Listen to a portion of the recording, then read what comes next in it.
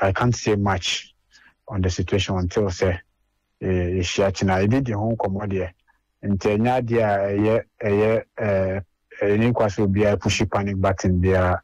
Not have supporters no and a worry too much be a share issue be a choice to be if it's at the right time no paying for no the right communicate no better abonting as to how and answer the exact situation Awako case in the Me, so you're very disciplined, and every player under your umbrella is very disciplined.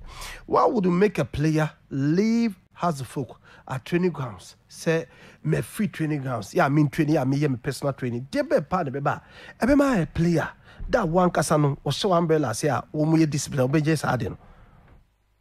Oh, Awako and fat nipper and free training grounds, so and your sanity with the consent of a technical team and management. And because ABF na issue no about but the issue we are all trying to find solutions internally. You know, we've been dealing with this for some time now. You can find a solution to the issue.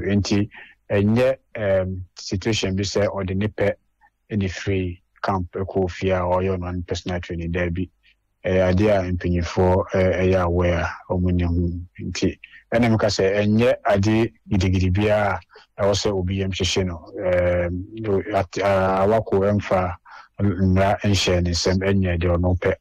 We be in fact a day before we get to Quampon, many a marketing CEO, Asia, Minaka, and she share a good FSA to me as all the issue in tea. So now on the same information be bring to you because at the right time if you say has Awako is still a class of a player we under contract at the right time for now the right communicating with Abonti officially if you almost were. But Sonny, Kasa, you keep saying issue, but the issue no is it financial? What issue Kasa? Because we want to know we are say. Oh, Frank, and financial. Any day I can tell you, sir. I can boldly tell you, sir. It's not about money. It's every financial obligation. Oh, and I make us Awako as we speak now. He has a class of a player, and he needs right necessarily information. Any trouble. What I say, ye guswa any impenya for.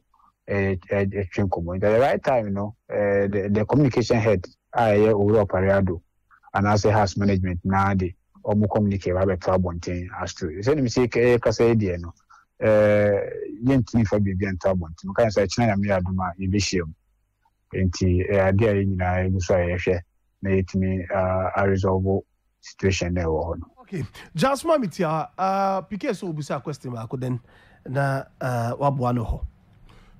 Legend, good evening. Good evening, Pige. Legend, Aquabanso. Yeah. Legend, you say we astute agent, so to speak. I mean, Ghana had about 80% of players would in Ashawasi. Our Kusa contract for House of Folk and Che, barely 2 months in it. 1 year as agent say money financial obligations be our settle here. And so what will push a player from camp at a crucial moment at team no the income ko fa ne buy no emre duru a player ne beko. I've been told say oda na bibi hunahuna no say nye sika de a de hunahuna no nti and wa free camp ana. Yes, again say what it is to be a medical case and sikasem there. They also has the Awako no omo dia mano and they also omo the Olympics so no if say omo diso issue na was them sikachero no at the currently no mint me and fa be reporting to ja for now on say ye guso ye de ho abobo ni ate pointi na two they tell say financial also no, because now that was the speculation. And the other thing was sending partner spiritual. And he said if financial obligation or my media, then I might believe say a spiritual. Well, any opinion.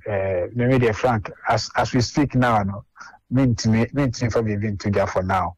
But the American say House supporters no more come up to and yet idea who be idea who are called management number one aswati. On say football, there is sound mind enable. On say so say player with issues. I mean technical team and management on can say so go and refresh your mind for some time. Now you share what about the situation. This you drew her whatever else for the trouble. You know when the trouble. Okay, as a legend. Per the old candy, a swallow banner in the beko.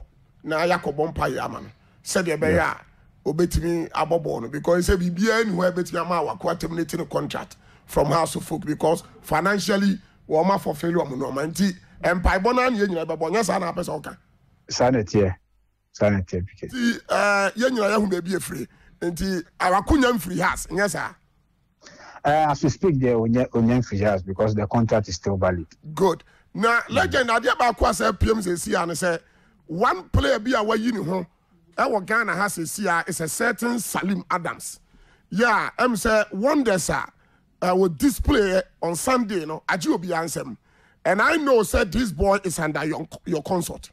Matisse, you saw a loan to House of Folk.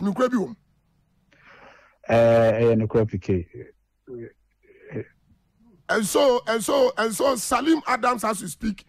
Per the contractual when I'm on. That's one you ask the Yahoo. We need a for diabetes. Okay, fancy. And my conference is on loan to the man question. Okay, let me person how we go by and change to the me into 3. I mean, how kaka and chips up. Mammy, some beside that say, look, now who players I scattered our course and the length and breadth of Ghana, and even a year beyond. Now, a month for what we can say about got to do with the Ghana. Last week, it came into the picture. Say, when Hempen Fortress as maybe we are sort out contractual agreement we have with Ghana, Habib, and any other players in our Senate city, their states now. What's got to pre-season? And the players, you know, almost limited a year time or more contracts him. Frank, players are still contracted to Kotoko. Only Kotoko players, as long as the contract no valid and expired, it's just right for them to report. Intina or more so training. Yes, Ganyu, a proposal for management. Yeguswa, do Akonya by negotiating. It's me finalize first. The whole be about the trouble. And from proposal from Kumasi Asando, right? Annie.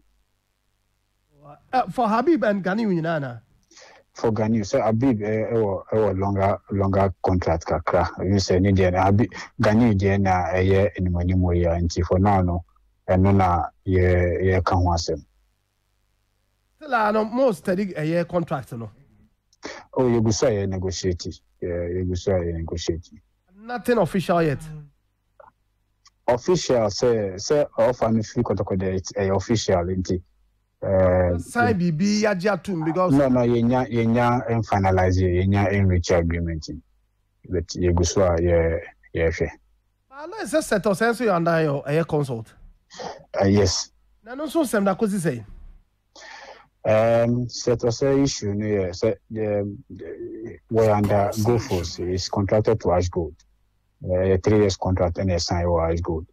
And team fish also club to club no every year negotiations and start. Maybe can't play on personal terms. So club to club you go more negotiating. They need to miss here, then not your side. We are seeing for the baby for a time, and I Martin to shine so I can't get to Abina most more about Division 1. Confederation Sporting Club. As to say, yes, club consult, consultants to Confederation Sporting Club. Yes, boy more or quite be so. Until any JB omutimi edru bia omodru say omuna ba kon esi division 1 so omutimi ejero omuna omutimi e qualify for division 1 fi say ebeboa at least obi apesa de no bata bibia 18 point we are grateful say consultation e de ma o ma na se dwumadi enyo mudi no 18 point Mate, if you are saying fancy and I mean that's be for your time. Yo, mission that was be Micha Kumasi for any ATF nyina. Yeah, Jules. All right, if you are seeing us, Yusuf,